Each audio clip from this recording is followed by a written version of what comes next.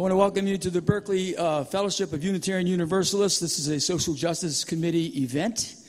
We have some flyers over here for the month of October where you can see we've always got things happening here because we partner with good people like you guys. Of course, tonight we're going to hear about preserving the wild buffalo. In the room tonight we have Gene Herman right there. Wave to him, Gene.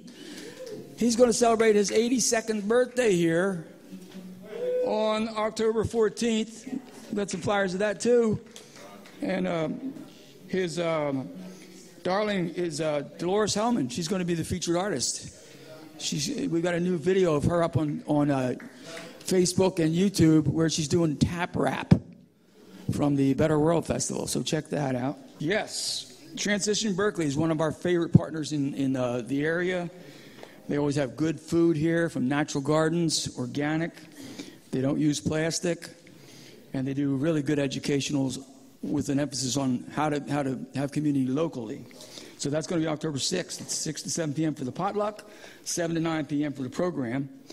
And it says this week they're going to have, this time they're going to have Citizens Climate members, Citizens Climate Lobby, Amy Gorman and Harry Chomsky, for a presentation and discussion on CCL's legislative proposals for a comprehensive and effective solution to the climate crisis. So come here if you're interested in that one. Thursday, October 13th, the Conscientious Projector Film and Speaker Series for the 99%.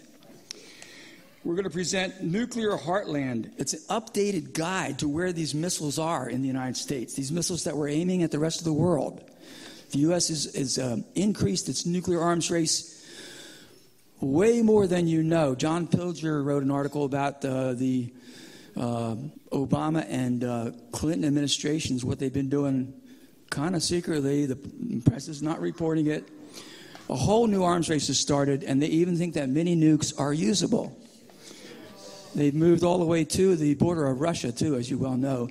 And they have no real reason, or legal reason, I should say, to violate Syrian sovereignty. They're in there fighting a proxy battle with proxy ISIS. And you can look into the funding of that. You're going to find out some strange funding sources for that. Anyway, that's going to be pretty interesting. And we're going to have John M. LaForge and Arian S. Peterson here. The heartland of the U.S. should be used to grow needed crops, not harbor weapons in mass destruction. As political elites pursue a new Cold War and the menace of nuclear weapons continues to build, Nuclear Heartland, the revised edition, reliably extends our horizons for renewed nonviolent resistance. So that's a very important program. And it really is something you can verify is happening, and it's hair-trigger dangerous. We just can't have it. I told you about October 14th. It's going to be the open mic with our legendary poet, Gene Herman, and his wife, Dolores Hellman, as a featured artist. And then Thursday, October 20th, we have a 7 p.m. documentary film screening. And I've seen this. This is an excellent, a wonderful film called Paying the Price for Peace. It's about a man who's been on this very stage, Brian Wilson, who lost his legs on the railroad tracks, trying to stop the arms trains, as you recall. So help us spread the word and keep these things happening here. That's all I have to tell you about for now. I want to bring Karen Pickett up here and get our Night of the Buffalo started. And she'll introduce the other people. Thank you very much for coming.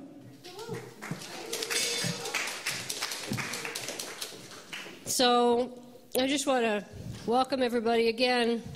And I'm really glad that we could bring the Buffalo Field Campaign to the fellowship here. Thanks to the Social Justice Committee of the Unitarian Universalist Fellowship of Berkeley. I believe this is our first time at this hall, collaborating with. We've brought the Buffalo Field Campaign to several different venues in the East Bay and San Francisco when they do their yearly tour, roadshow tour, and I think this is the first time that they've come here. So it's great that it's a great collaboration, and we'll probably come back here again sometime. And I'm really looking forward to tonight. I really look forward to when the Buffalo Field Campaign comes to town. They're old friends, good friends, but they are also, it's one of my favorite campaigns. It's really an amazing campaign because they're tenacious. They persevere.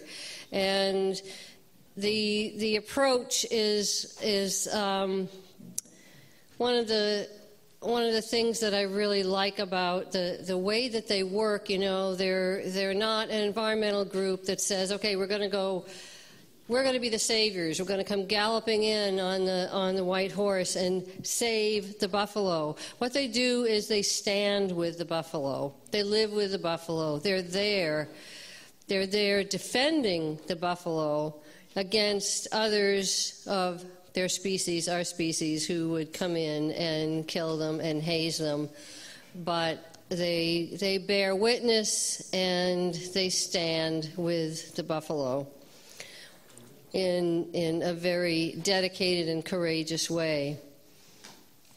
So it's great that they travel around every year and tell the stories, because they're magical stories, they're powerful stories. And before we start, I just want to point out a couple of things. The Buffalo Field Campaign has some silent auction items. They have this whole table over here of merchandise, and down the end I have a little bit of Earth First merchandise as well. But kind of between the Earth First stuff and the Buffalo gear, there are several silent auction items that you can bid on, and then at the end of the night, whoever has the highest bid will take those beautiful items home. They're from Patagonia. They're really cool, so check them out when you have a minute. And with that, I'm going to bring up our first musician, and we'll have some more music after that, and then we'll have Mike Mease and telling stories and showing videos. So our first musician is Karaj. Welcome.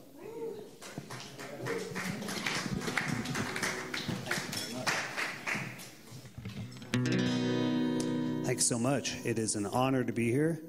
I'm sort of new to the Buffalo Field Campaign. I had just been working on an album, and there was a song about buffalo that I recorded, and I sent it into the campaign just saying maybe somebody would appreciate it. And they said, sure enough, they're coming out west, and come play that song. So I'd love to play this song. It was actually inspired by the buffalo out in Golden Gate Park. And it's always been a curiosity that there are buffalo in Golden Gate Park. So this song asks the musical question, why are there buffalo in Golden Gate Park? And aren't we all kind of like buffalo confined in Golden Gate Park? This one's called Headlands.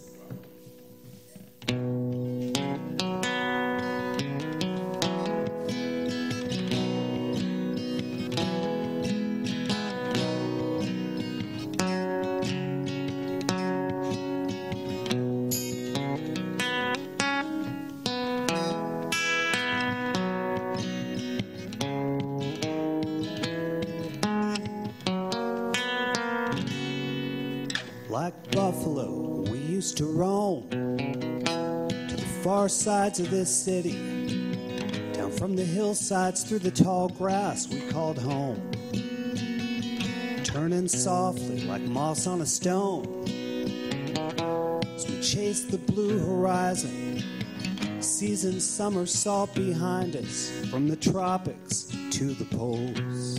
Then like a wildfire out of control, overgrazing started taking its toll. Broken arrows shoot chemical contrails to the unknown.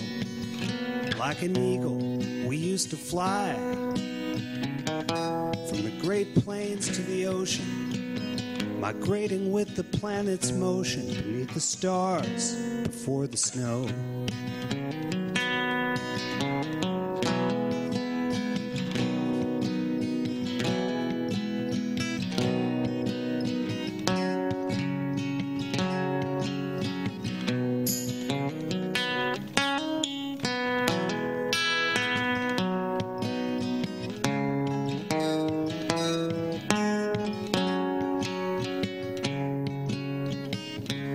trying to unfold a map on places we used to go, tearing all the pages back for things we used to know. Now we're calling out our senses, tearing down the cyclone fences, following the river back to where it used to flow.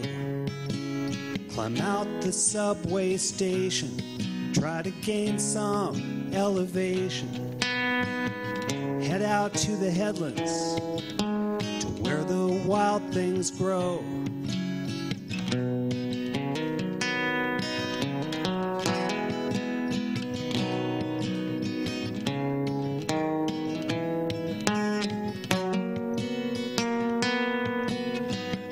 Psychedelic flashes back in dreams of wild abandon at the corner of Haight and Stanton, west through the avenues. Tie-dye colors fade to black as evening fills the canyon, running upstream with the salmon beneath the new moon. Native drifters, a place of our own, an island reservation. Like a sand dune crossed the sunset, we were blown, packed together to weather the storm, while the distant sounds of thunder shake the metropolitan tundra near the vacant industrial zone. Trying to unfold a map on places we used to go, tearing all the pages back for things we used to know. Now we're calling out our senses, tearing down the cyclone fences, following the river back to where it used to flow. Climb out the subway station, try to gain some elevation, head out to the Headlands, see what's going down below. Weekends in Mendocino, nickel slots at the casino. Head off to the Headlands, to where the wild things grow.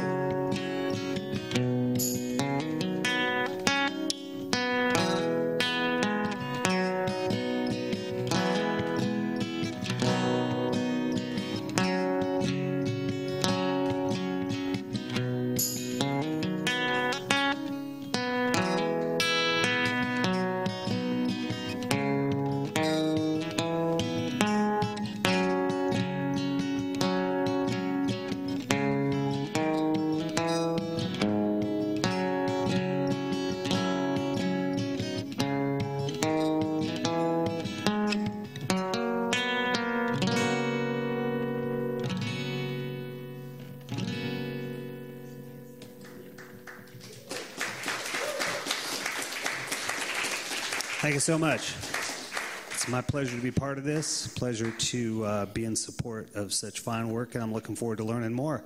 I'd like to introduce Mignon, who's going to come up and tell us a lot more and play some beautiful music for us. Thank you.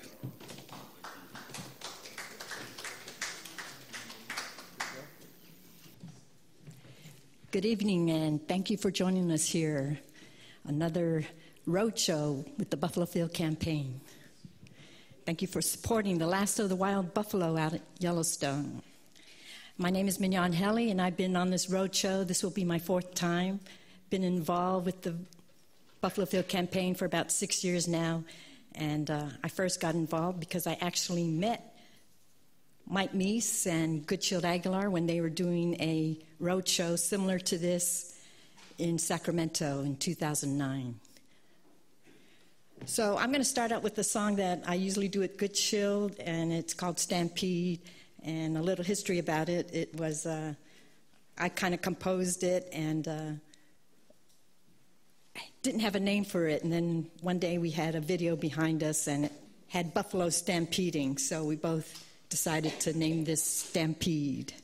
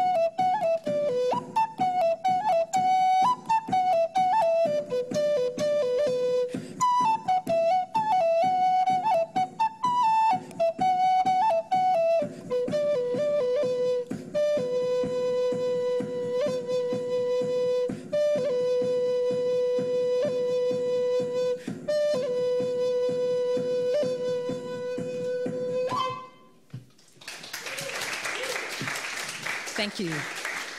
I did a little bit of a Buffalo Wild after Stampede. I don't know if any of you recognized it. By the way, these beats on this loop station are Goodshield's beats. So he's still with us in spirit, even though he wasn't able to make it this year. Oh, this song is called The Headman's Theme, and it's from another album. Goodshield and I worked with the Nisinan rock band, and the Nisinan people are the people from the El Dorado County area near Coloma, where the gold rush actually took place. And the Nisinan people lived on the South Fork of the American River and that whole area around there, Auburn. And this is where the gold rush took place. And the Headman's Theme is about the headman gathering the people, his Nisinan people, and trying to persuade them to get together and to flee the area because, you know, the miners were coming. And, of course, you know what happened there. So this is Headman's Theme, and the original song it has words, or the song is written in the Nisinan language. So there are lyrics to it. But I'm just going to play the flute version of it.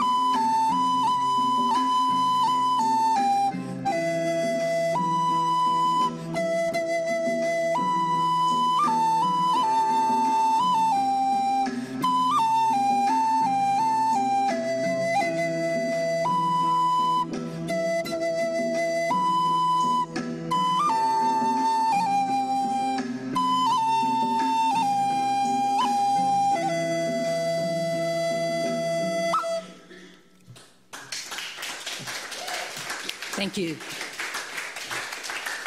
We hope to come out with an album. It will be a 13-song album. The Nisenan name for that album will be Honi Soni, which in the Nisenan language means something is broken inside. In fact, there is a play out there right now. It might come to this area.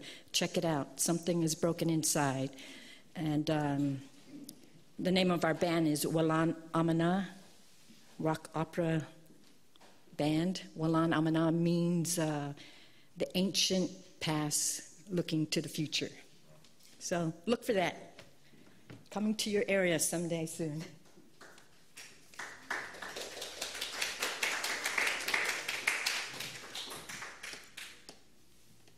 So I'm going to switch it up a little, give you a little variety.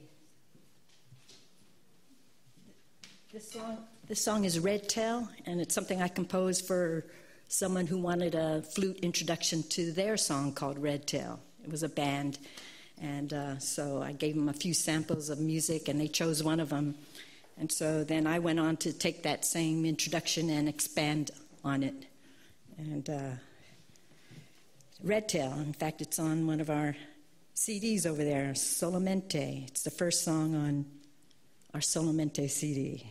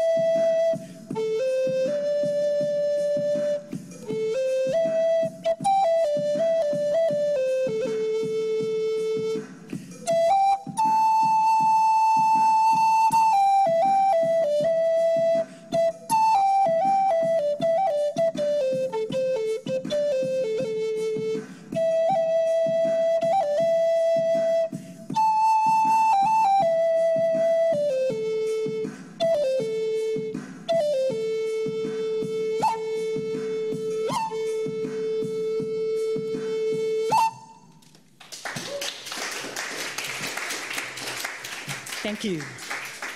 Red Tail. I'm going to play this next song without any drum beats, unless someone can play congas at a 6/8 beat. Anybody? This is a song that I learned when I was probably a young teenager. My brothers were musicians. One played congas, piano, timbales, saxophone, and the classical flute. And my other brother played guitar, lead guitar, and bass guitar, and clarinet, I think. And then I have a sister who was a vocalist, and she's still in a band right now. But anyway, so when I was a kid, I picked up on some of the music, and I was never a musician back then, but we had a piano, an old upright piano, and there were certain songs that I liked, and I liked this one called Afro Blues, which is a very jazzy percussion kind of piece with a lot of popular musicians. Mongo Santamaria was a percussionist, and I think John Coltrane is included. So there was saxophone, piano, flute, all kinds of music on this particular song called Afro Blues. So I've switched it around, and I kind of remembered it because I used to play it on piano, at least try to play it on piano. And this is my version, and I've called it Native Blues. It's my own version, so I did get licensed to use it too. And it is on our album, on both albums. So this is just the flute version. Goodchill has guitar and drums and everything else on it.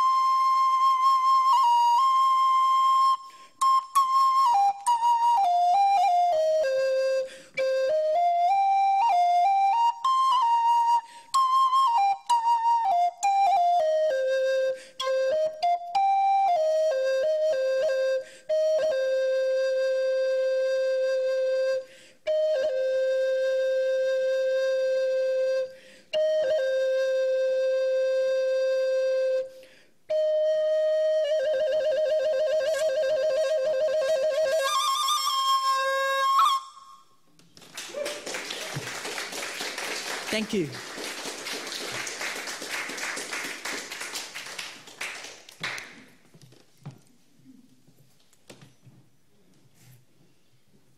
Here's another song that I learned when I was in elementary school, when we used to have music programs and teachers knew how to sing, and they teach us songs. Besides those old country westerns, like I'm an old cowhand from the Rio Grande, we did learn one that I thought was kind of nice. It was Zulu Warrior. Do any of you remember Zulu Warrior? Yeah, see, he does. Okay, but this is my version. This is a flute version.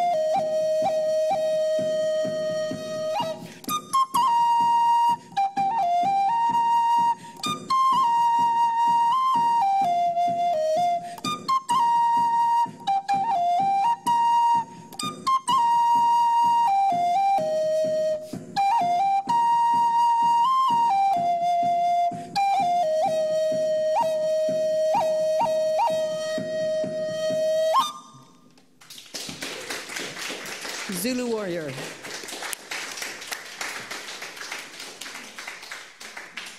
Okay, this one is kind of a techno thing that Goodchild came up with, so these are his beats. And again, I'm just going to play the flute version. And this is called Seven, and it's actually on our Fifth World CD, and it's background music for one of the Buffalo Field Campaign presentations by Mike Mease.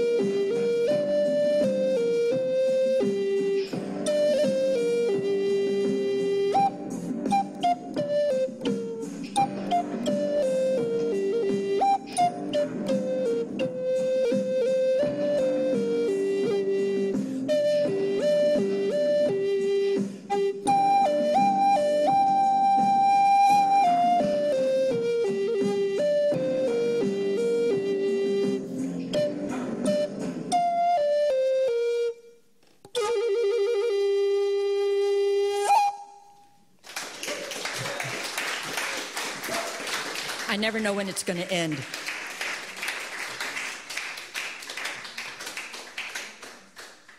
So I'm going to slow it down with a song called Eagle, Come Pray For Me. And it was actually originally by a Mohawk named Lawrence Laughing, who comes out from Akwesasne. And I think he's won a NAMI award. This is one of the songs that was on his album, and I think he won a NAMI, is a Native American Music Award. I think he won it like 20 years ago. Anyway, so I've taken the song. I mean, he knows that I take his songs, and I made a flute version.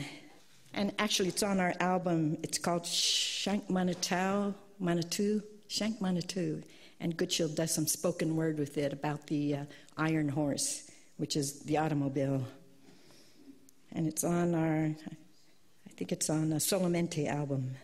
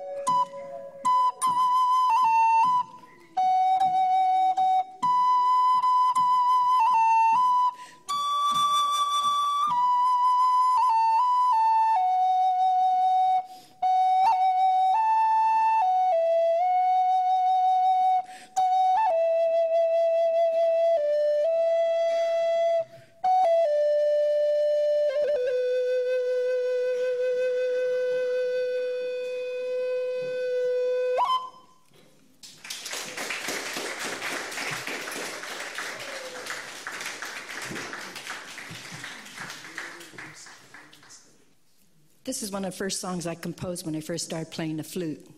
And it's called Sierra War Cry, and it was inspired by what happened again in El Dorado County, the gold rush. And yeah, so it's called Sierra War Cry.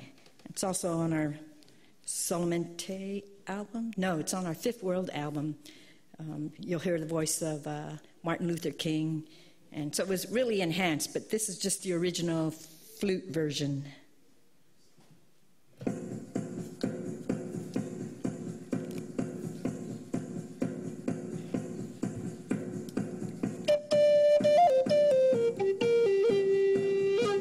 not it.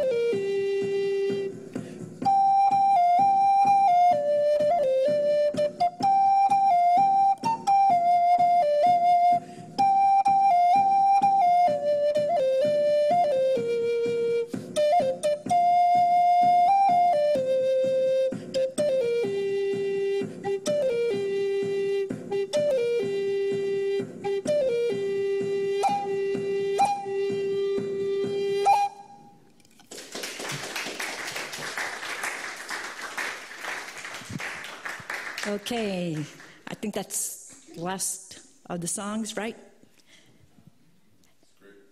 Oh, thank you. And if you like some of the music, don't forget we have a few CDs for sale over there at the BFC table, where James is working hard. See him? He's working really hard. Anyway, thank you for listening and tuning in, and I'd like to introduce Karen Pickett again. So, Karen.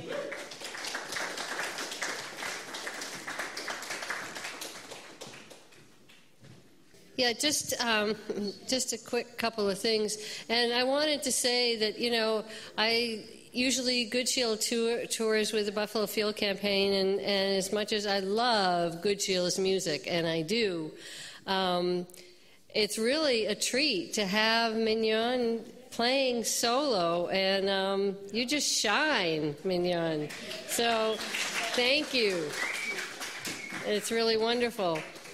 So I just wanted to let people know that I am going to pass the can, the donation can around, and this goes to the Buffalo Field Campaign. And you know, they're a bare bones organization. They run on volunteers, they run on donations, and they do a lot because they're out there 365 days a year with the buffalo, watching out, guarding the against the Montana Department of Livestock and their nefarious policies, and they're there all the time, and a lot of what they do on these tours is recruit volunteers, because that is what they run on.